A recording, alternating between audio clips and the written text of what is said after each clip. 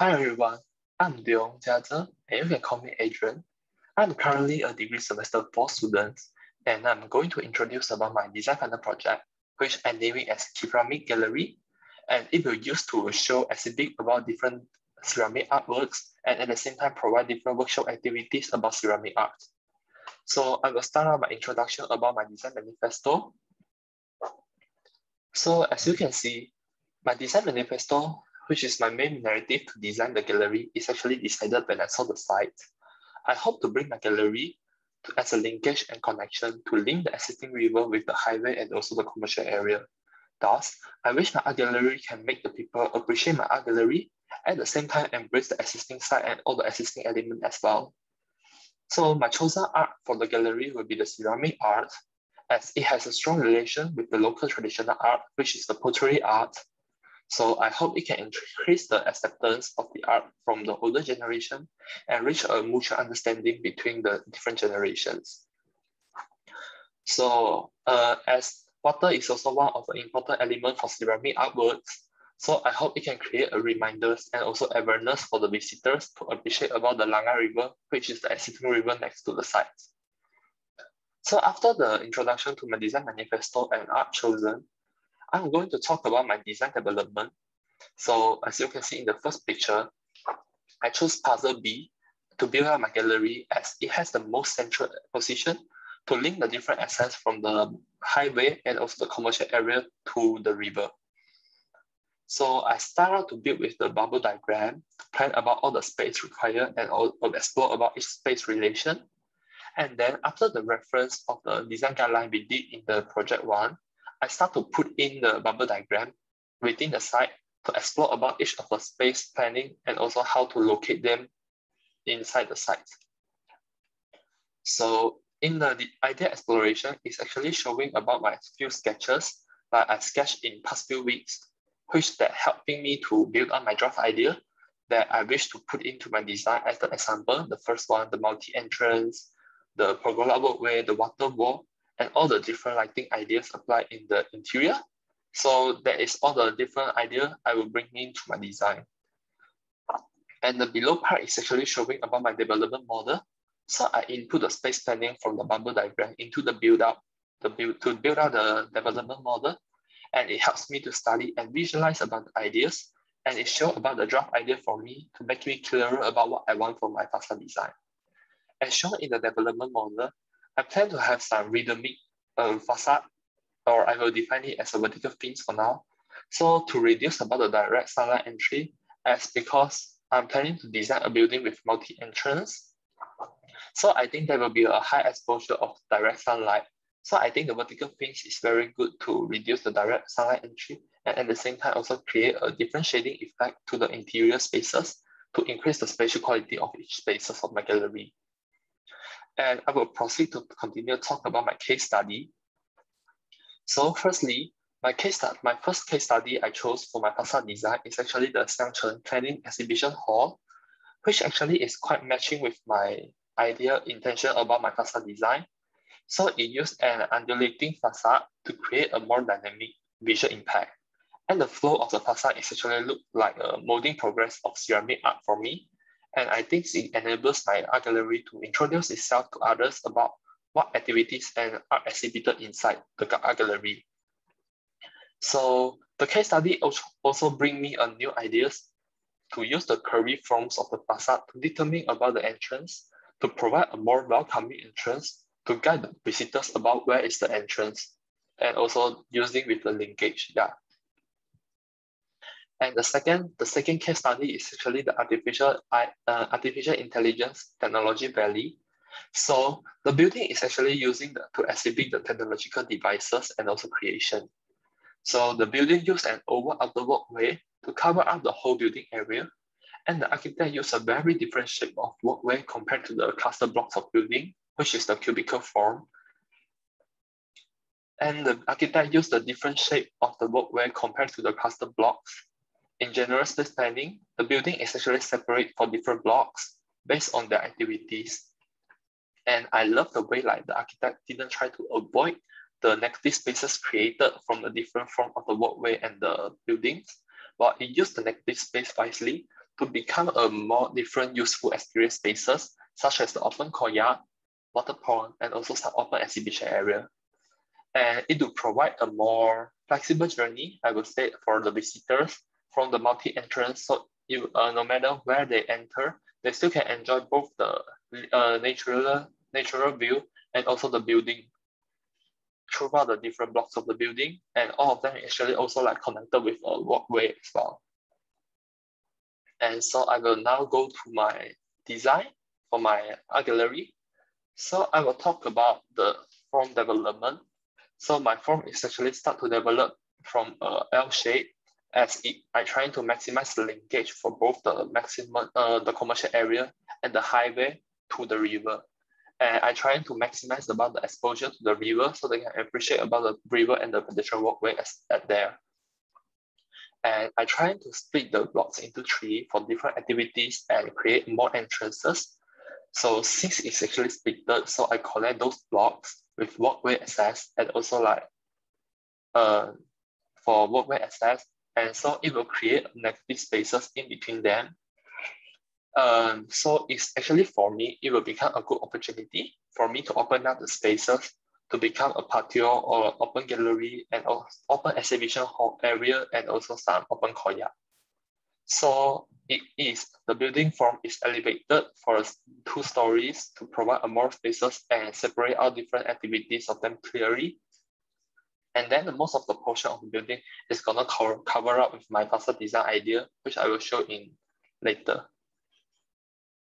So as you can see at the right hand side, this is actually the key plan and the location plan of the bunding, which is our site. And the below one is actually my site plan. So I designed the whole site to have a concrete pavement, so it can be digged out with different size of the space and the different size of gap in between them to carry out different activities such as plantation and also some lighting devices installation. So my previous design pavilion also like built along the river, so they can actually using the pavilion, which is indicate the circular form, so they can like rest inside the pavilion. As well as you can see, the building form for my art gallery is actually as a linkage to connect up the commercial area and also the highway, and all of them is actually linking with the driveway and also the pedestrian walkway. So at the same time, the form actually create a wide exposure to the river and also the designer side. So it brings all the visitors to appreciate about the riverside, even though when they are inside the art gallery. Yeah. So I will proceed to my floor plan now. So for my ground floor plan, there is a multi-entrance, and all the entrance is actually, as you can see, is actually having a linking bridge to guide them to get into my building. And there's a reflective pond like installed underneath the bridge to indicate about like intention to filter out the distraction and also trying to focus more focus on the art gallery and focus about the artwork exhibited inside. So the journey experience for the art gallery will be split as there is like different kind of ceramic art. So I'm trying to divide like the art gallery into few art gallery, which is the intro gallery, like brings the knowledge and info about introduction about ceramic art to the visitors for having a general knowledge, and sculpture gallery and also tableware gallery. So each of the gallery will be separated in different area at the ground floor to ensure they can enjoy a whole journey with all the different galleries. And at the same time, they have to go throughout the whole buildings with the smooth pergola walkway, so they can enjoy both. So when they try to go through all the gallery, they can also enjoy the natural view when they walk through the other buildings using the pergola walkway. So for my first floor plan, so it will mainly be the workshop area and also the workshop exhibition area, and as well as the cafeteria. I have the concern about the workshop is not open daily activities, and so the gallery may be closed sometimes. And so I separate up the staircase for cafeteria and also so the visitors won't get affected. Even though the art gallery is closed, they still can enjoy the cafeteria.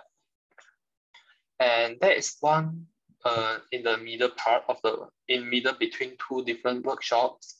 There is one workshop exhibition hall. So I hope that they can exhibit about all the workshop participants' artwork, like as an appreciation and the embracement for them. Like all the artworks should be will be exhibited here and appreciated. Yeah. So for my elevations, so as you can see in the southeast elevation, it's actually rendered in the nighttime. As you can see, so the undulating facade is actually like highlighted with the lighting devices. So it brings the brightness to the dark surrounding at night, and the undulating facades won't be like ignored. Even though it's at night, they still can appreciate undulating facade. Even though it's at night, yeah, they still can see through what's going on, and also like have a look and embrace the facade design of my buildings. So for the southeast elevation, northeast elevation, and the northwest elevation, so all the other elevation is actually showing about the layout of the facade. So as you can see, like it used a curvy extend lifted outward facade to determine about all the entrance. So because there's a multi-entrance building, so it creates a more flowy and more undulating facade compared to the case studies. And the multi-entrance make the facade like lifted up to have a more aesthetic impact and visualization, and also a nicer external surface to the visitors. So the facade will be appreciated if like even though it's at night, and both at night and the day, the facade will be appreciated and as a significant highlighting points for my art gallery as well. So this is my section. So my section is actually cut through the sculpture gallery and also the exhibition workshop to show the appreciation. So you can see the activity inside is actually showing about the appreciation and exhibition of the artworks of the participants and also the artists. So the building with the art gallery and the exhibition area is the highest in compared to the other building to indicate to be the highlighting area to be embraced to embrace the artwork. So there's also cut through the workshop area and also the office, the cafeteria, and also the lobby area. So this will be the lobby area. So as you can see in front of the lobby area, it's actually showing the linking bridge and also with the reflective pond underneath it. So when you're trying to enter to the lobby, you will need to, it will help to filter out the distraction and all the things and make you more focused to the art gallery and the experiences. So next, I'm going to talk about my facade details of the undulating facade. So the facade is actually constructed by using a steel support system to reduce out, because I think the lightweight steel system is more helping to reduce the load exerted on the beam, and also the support, and also to reduce the load exerted on the beam. So the material of the curvy fins, I'm trying to propose with hollow aluminum tubings. So it will be support with the irregular supporter system, and it's joined with the universal pin collector to beat with the very customized and very more free flow of the facade detail. Yeah. And the steel support will then be joined to the beam with the bolt and nuts. So it will be fixed on the beam of the buildings. And this is the facade model photo of my physical model. And I will proceed to the next one. So this one is actually showing about my nighttime render of the nighttime view of my building. So as you can see, like I'm thinking that they were feeling unsafety due to the darkness during at night, so they won't go to the surrounding side.